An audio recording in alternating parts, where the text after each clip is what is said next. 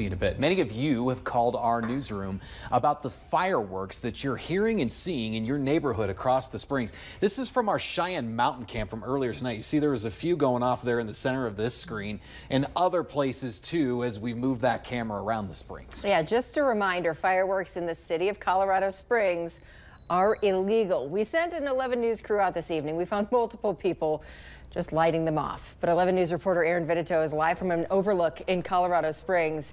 Aaron, authorities are urging safety. And they say you should leave the fireworks to the pros. But with Brian calling for storms, we asked organizers what their contingency plans are if they get rained out. I'm gonna pop some big ones, feel me? I think we're just gonna have a s'mores camp thingy and we're gonna watch the fireworks and stuff. Local fireworks stands are busy as many prepare to celebrate the 4th of July. We have color, height, and noise. But some of what's being sold isn't legal everywhere. In unincorporated El Paso County, things like fountains and sparklers are allowed.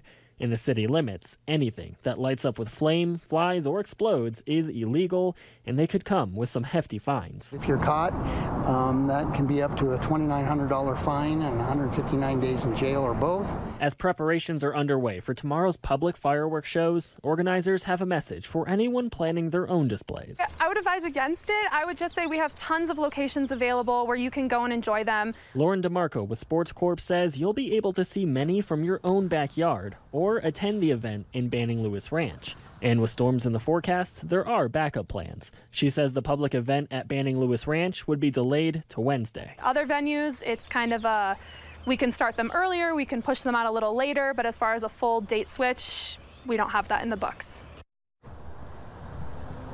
Now you guys saw a look at the mountain cam of fireworks, but you can probably see behind me, if you look closely, fireworks going off all over the city. Now firefighters say so far over the weekend they haven't had to respond to any fires that are confirmed to have been linked to fireworks, and they tell me they're hoping to keep it that way. Live in Colorado Springs, Aaron Vitito, KKTV 11 News. Yeah, and police say call the non-emergency number. Don't call 911 if you want to report any illegal fireworks. Aaron, thank you. Now tomorrow